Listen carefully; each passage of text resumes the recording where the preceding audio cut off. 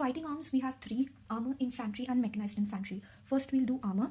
Armor is suitable for battlefield due to its mobility, that means movement; firepower, that means the weapons and ammunition; protection, that it protects its own forces by defending; and shock action, by attacking the enemy.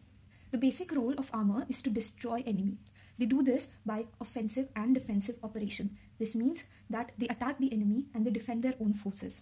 They do so by relentless mobile offensive action.